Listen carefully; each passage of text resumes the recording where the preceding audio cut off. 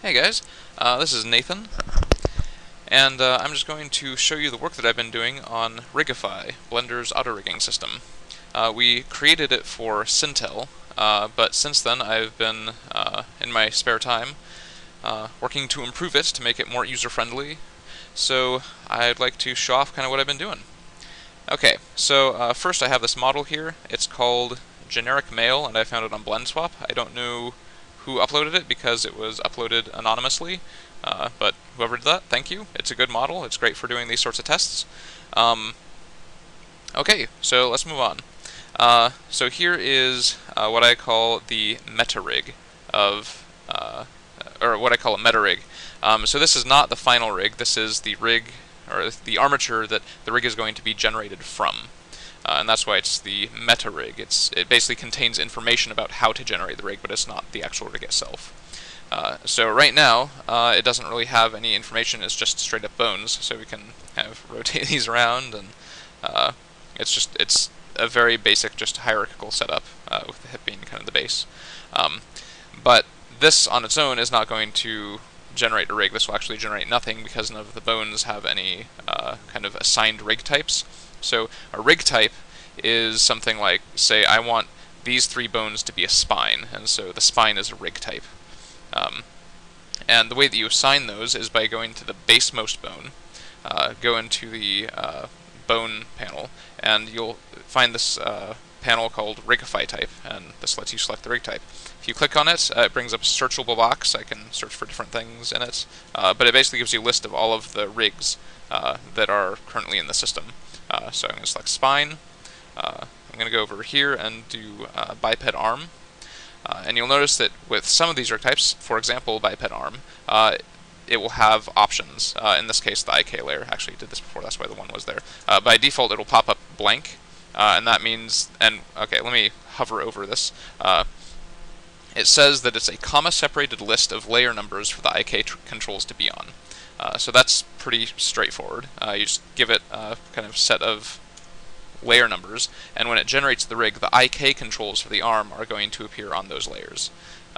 And this is important because the arm rig type actually generates essentially 2 rigs. It generates an FK rig and an IK rig with an IK-FK switch. And generally you want those controls to be on 2 different layers, because otherwise it gets all cluttered and confusing. So the FK arm is just going to appear on whatever layer this bone is on.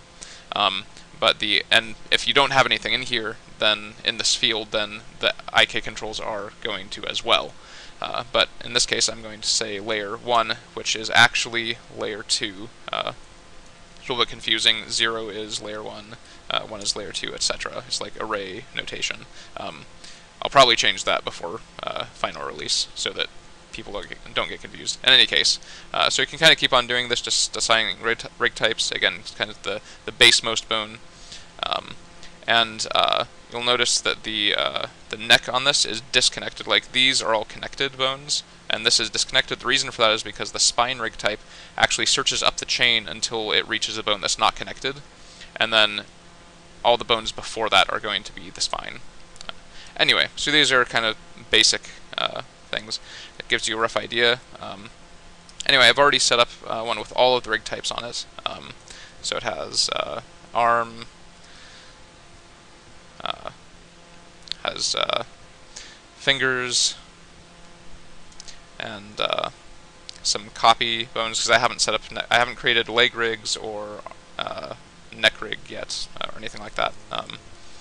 It claims that I have a leg rig, but it's actually unfinished. Anyway, moving on, let's generate this and see what happens. So you can actually move this aside. It's always going to generate the rig at the origin. So if you go to the armature panels, hit generate, wait a second, and there we go. Now we have a rig, and we can actually we can do a quick automatic weighting, and we can kind of see how this works. So we've got arm rig, does both IK and FK. Let me switch to so here's the IK arm layer. If we bring up the end panel, we can go to custom properties and IK FK switch. There we go. So now there's the IK controls. Oops, that's not supposed to be. think I messed something up in the meta rig. Anyway, okay, so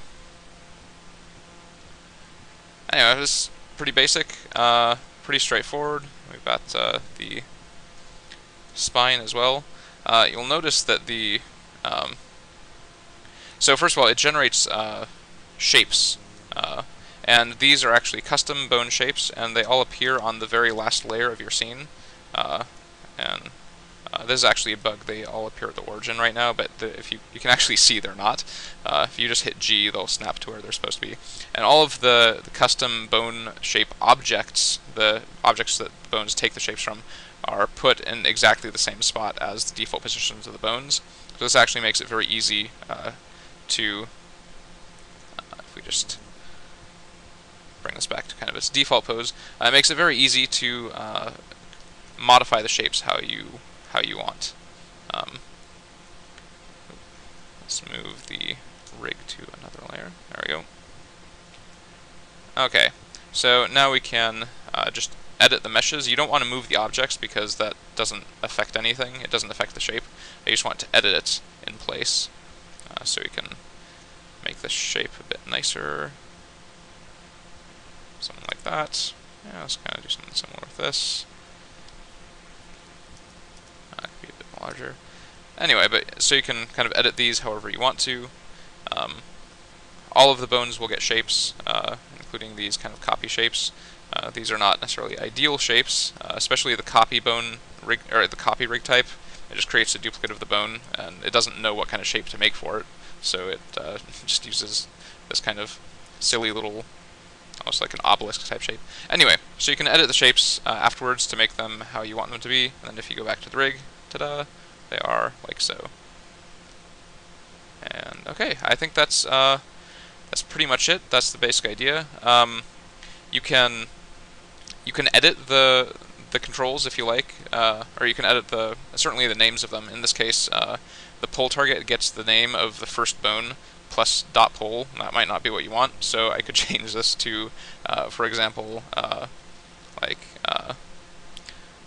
elbow target dot L, yeah, and it's still going to function. I'll have to turn on IK for you to see it function, but still functions and everything. So yeah, you can go in and rename the controls afterwards as you like.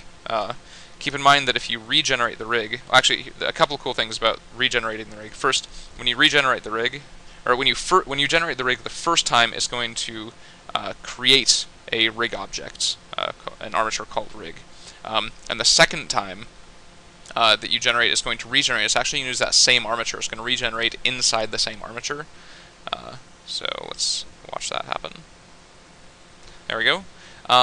And so any modifiers that you set up, for example, we created an armature or modifier on the mesh so that the armature will deform it. All that stuff gets preserved. The other thing is that any layer that you put it on, it'll stay on. Anyway, but another thing you might notice is that the shape modifications that we made are staying there, and that is because if a shape object already exists, it will just reuse it instead of regenerating it. So it's kind of convenient. Anyway, I guess that's a pretty quick overview. From this point on, I'm basically just going to be making more rig types, and I mean, I may have a few features here and there that I want to add in still, but basically this is sort of the complete system. It's just lacking rig types, and I guess we'll kind of see how things go from there. Thanks for watching.